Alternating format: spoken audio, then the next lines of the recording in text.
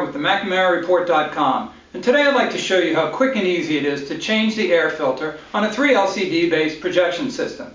It doesn't take a lot of training. You don't even have to read the manual in most cases. It takes seconds and a little bit of common sense. And you don't even need a cool lab coat in order to do it.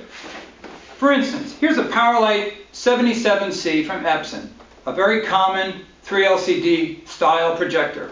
How do you clean it? Turn it over, pull out the filter, blow it off, stick it back in. Seconds, not hours, not minutes, and no expert to actually be trained to do that. You want to replace the filter? I don't know why you'd want to replace the filter. It's foam-based. It would take a lot of dirt or mishandling in order to replace it. It's only about $12 to replace it in the first place. But let's say it takes a few more seconds to pull it out of the box. Boom, you're done. Might last thousands of hours without it. Again, if it gets a little dirty, wash it off and then put it back in.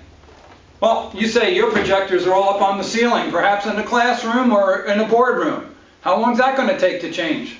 Well, let's see. Reach up, blow it off, stick it back in there. Took a few more seconds.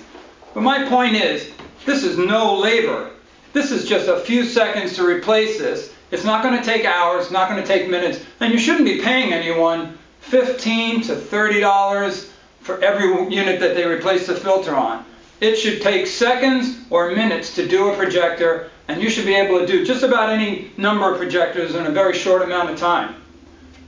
Mike McNamara with the McNamara Report.